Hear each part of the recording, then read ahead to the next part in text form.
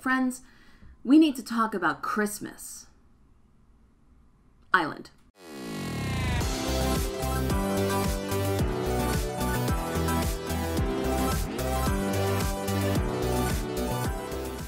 There are not as many Christmas Islands in this world as I thought there'd be. Yes, there's a village named Christmas Island in Canada, but it's not an island and should not be counted. At best, there are 2 islands. One, located approximately 1,300 miles south of Honolulu and named by Captain Cook in 1777.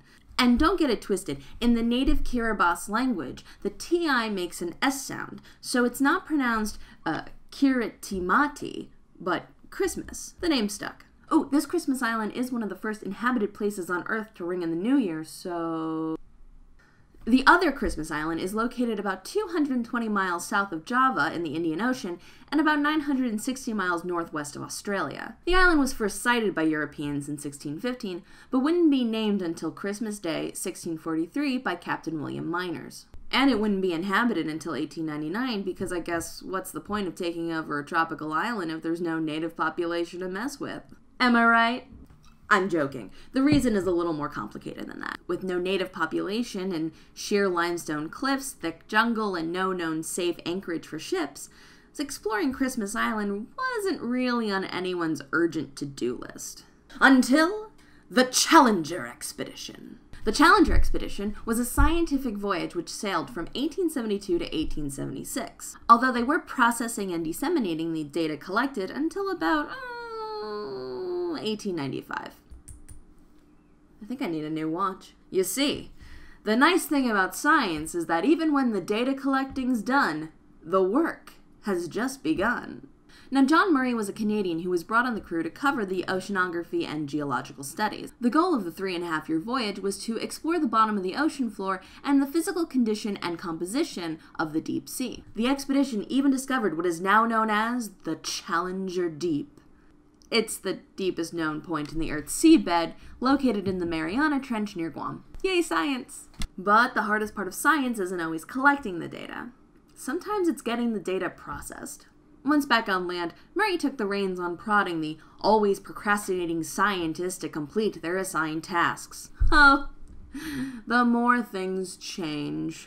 Now, Murray's assignment was to process rock samples that were collected from the various locations, and his own goal was to determine what coral reefs are even made of. What, you think we came into this world just knowing what coral reefs are made of? No! Some poor bastard had to go out there and figure it out. That's how it works. But John Murray didn't have as many samples as he hoped for. Oh, that's awkward. So he reaches out to one of his Navy buddies who is super jazzed about the idea of figuring out what coral reefs are made of. And that guy sends the request over to his dude, Captain J.F.L.P. McClear. Did your parents just really love monograms? Was your handkerchief all monogram? You can tell me, I won't tell anyone. Now, McClear had been commander of the Challenger Expedition, and had even spent some time on Christmas Island, collecting samples by day, being overrun by the endemic rats by night. McClear even had the rat named in his honor. Oh, science. So glamorous. Anyway, McClear stopped at the island again in 1887 and finally found a good anchorage spot that would later be named Flying Fish Cove in honor of his ship, the HMS Flying Fish. Look at you, McClear, just having things named after you left and right. Now you're probably wondering, Nella, why was it so hard to find a place to anchor a ship in Christmas Island? Don't you just throw an anchor over the side and then you're good to go? Well, not to get into too many of the things to keep in mind when anchoring a ship, the problem with Christmas Island is that it's the peak of a mountain. The island was in fact the side of an enormous submarine mountain, that when they let their lines down, even near land, there was no bottom so far as ordinary soundings were concerned, and that 2 miles away the water had a depth of over 6,000 feet, or nearly 1.25 miles. But even that was not the base of this huge mountain. To the north lay the awful sea valley known as McClear Deep, nearly 4 miles below the summit of Christmas Island, and to the south was that other valley, Wharton Deep, with a depth nearly as great. Should the water be suddenly swept from the Indian Ocean, Christmas Island would loom up from the sea bottom around it higher by far than any mountain known to man, and on all sides its peaks would be unscalably steep. And this, kids, is why I find the ocean to be horrifying. Anyway, McClear grabs more samples, and when Murray cracks into them back in his lab, he finds something. Something that's never been found before. In a piece of coral, broken off from the reef. A pebble of pure phosphate of lime. This is a big deal. Phosphate is a chemical derivative of phosphoric acid, and while phosphoric acid can make your soda more acidic, in the 19th century it was vital to making fertilizer. Now, it just so happens that large portions of Christmas Island were covered in pure rock phosphate. Now, rock phosphate is formed when phosphoric acid is leached out of the guano covering the island surface and then replaces the lime in the coral limestone. According to the 1958 report from the Department of National Development, Bureau of Mineral Resources, Geology, and Geophysics from the Commonwealth of Australia, let's see, where's the good part? Phosphate, I know it's around here somewhere. Yes, the coral limestone had covered the top of the island in prehistoric times, but that was back when Christmas Island was below the seawater. But then the area was lifted up due to volcanic activity, creating the island we know today. Nella, what's guano?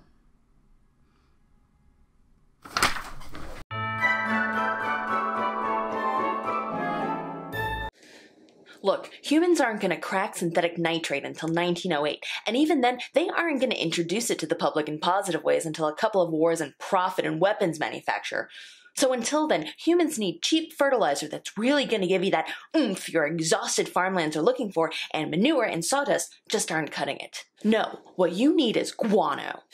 Now, guano is bird and bat excrement, and it is loaded with nitrogen, phosphate, and potassium, especially seabird guano. Say you have a cave full of bats or a convenient island that birds like to nest on.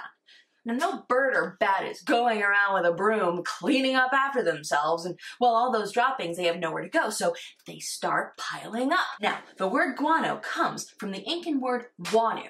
Incans were using this stuff from at least the 13th century. You know what, we're just going to fast forward past all the super unfortunate Spanish colonialism. Now, by 1839, Peru, where the Incan Empire had been, well, they're in trouble. You see, this was after their War of Independence and after the War of Confederation, and Peru needs money. Badly. Spanish colonial rule did not leave them with any manner of useful infrastructure or banking. But what should Peru find in this, their greatest hour of need? Previously untapped guano islands right off their coast.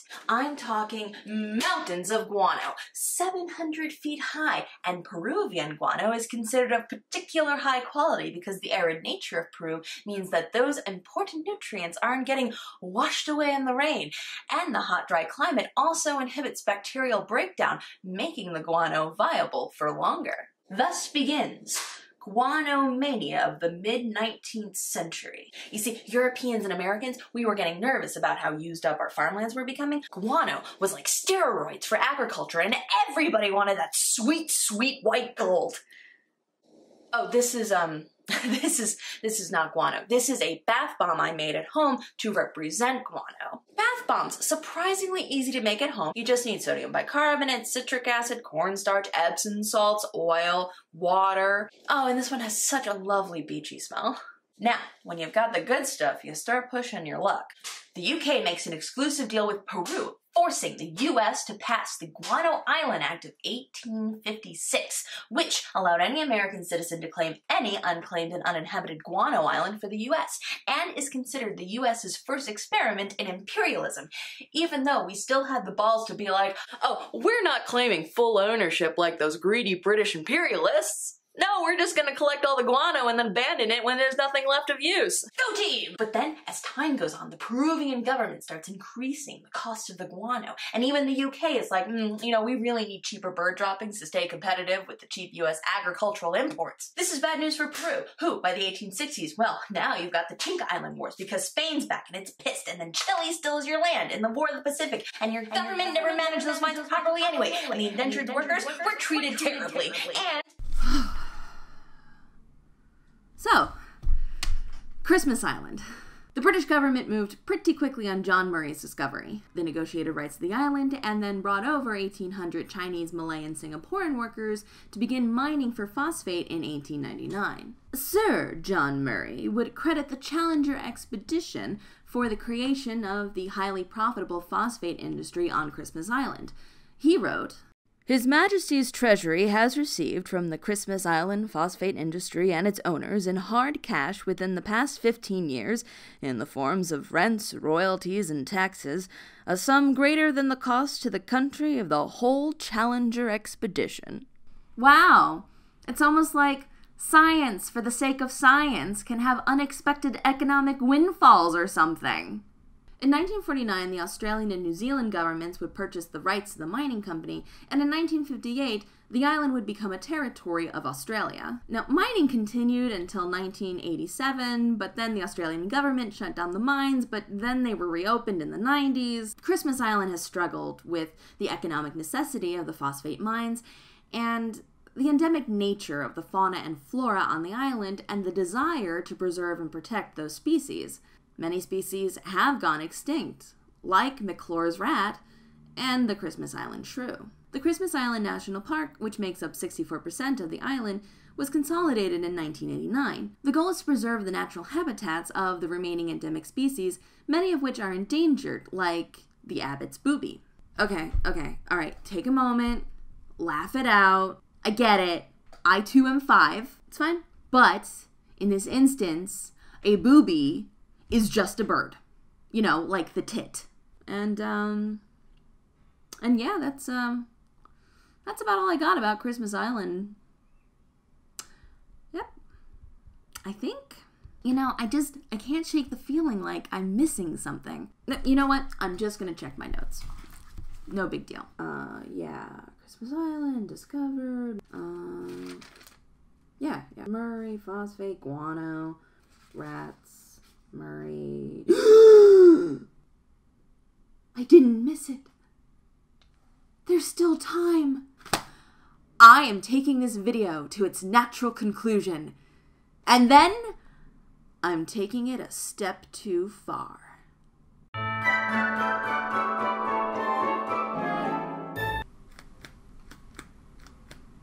So, there are 20 species of crab on Christmas Island, but its most famous crab is the G. natalis. It's a terrestrial crab that's considered endemic to Christmas Island, but it can be found in small populations on the Cocos or Keeling Islands. Now, it's not the largest crab on Christmas Island. That honor goes to the coconut or robber crab, but it can grow to respectable sizes and can live up to 20 years. The total adult population is somewhere between 40 and 45 million, but that's not the most interesting thing about them.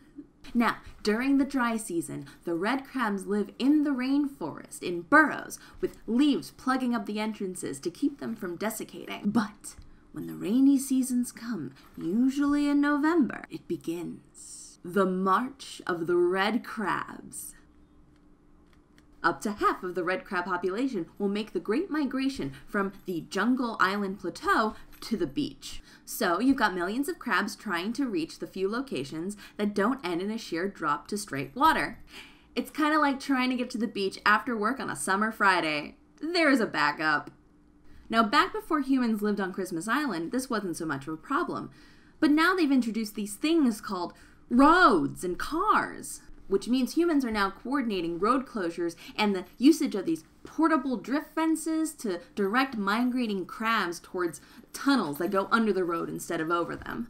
Okay, look, even if you're the kind of person who doesn't feel bad about running over thousands of crabs just trying to fulfill their biological imperative to mate, cleanup has got to be awful, and the smell must be atrocious. Now, all of this can take place anytime between November and January, but only after the rainy season has begun and carefully timed to the final quarter phase of the moon, which I had to look up because I'm not a red crab. And in 2018, that falls on November 30th, December 30th, and January 28th.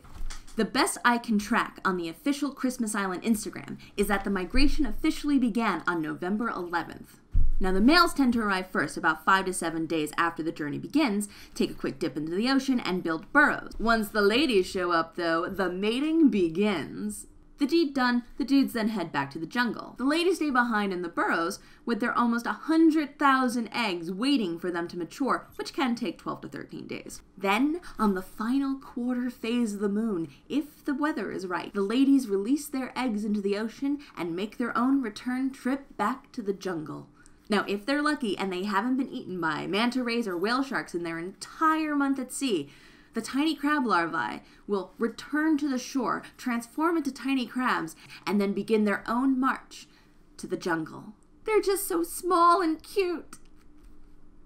And then they rest for 3 years until they too can join the Great Migration. In America, the holiday season is pretty much from the beginning of November until January, just like the Great Migration of the Christmas Island red crabs. They're the perfect holiday season creature. Happy Crabmas, one and all.